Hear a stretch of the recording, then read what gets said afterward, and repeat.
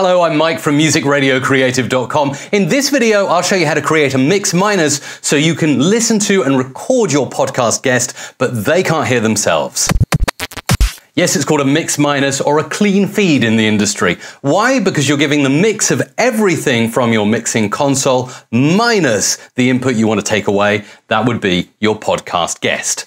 Why would you want to do that? Well, if you feed your guest back to them, you're either going to get echo, feedback, or potentially you're going to send a delayed feed of their audio back to them into their headphones. That's going to confuse them while they're trying to talk to you. So let's clear this up with just a few cables. I don't want to overwhelm you with cables and aux sends. Literally just a USB cable and an XLR cable, and that's for your microphone. Let's figure out how this all works. Other things you'll need, of course, if you're podcasting, a microphone like this one, the AKG C414. It's a rather good mic. It's no secret I'm a fan of Soundcraft mixing consoles. I have the Signature 12 MTK myself, although for beginner podcasting and intermediate, it's probably overkill. That's why I'm delighted that Soundcraft sent me out the Signature 10 to try out, and this is my top recommendation for podcasting now. Absolutely brilliant, and it's easy to do a mix minus without getting yourself lost in cables. So let's get stuck in. First and foremost, when you've got the desk powered up,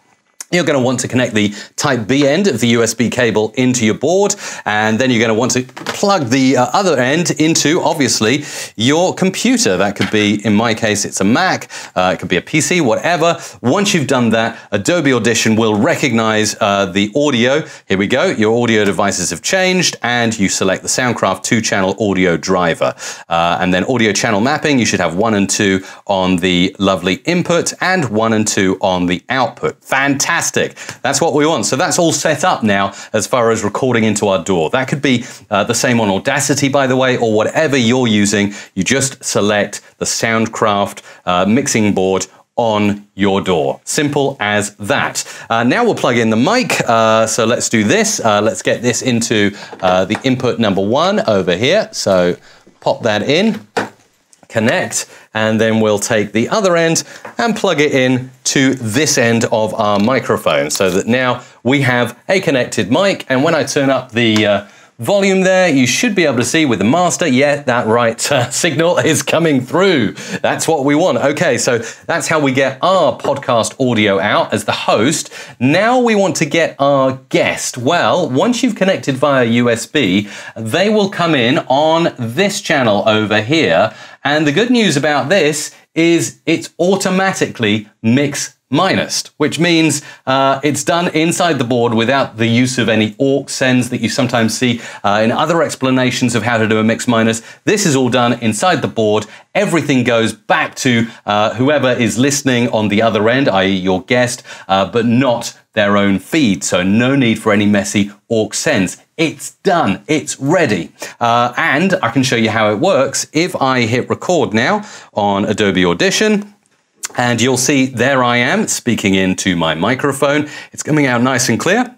And then if I go over to Skype and make a call to the test calling service, you should see. Hello, welcome to Skype call testing service. After the beep, please record a message. Afterwards, your message will be played back to you.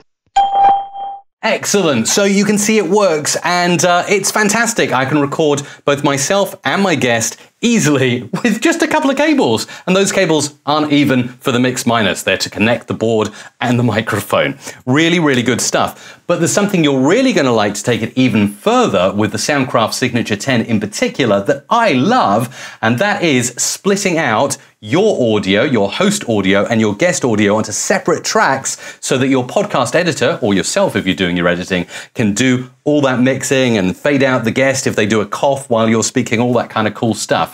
And that is by using the aux sends here. So you want to send your microphone out to aux send 1 by turning this knob up, and you want to send your guest, which is the computer audio, out on the aux send number 2.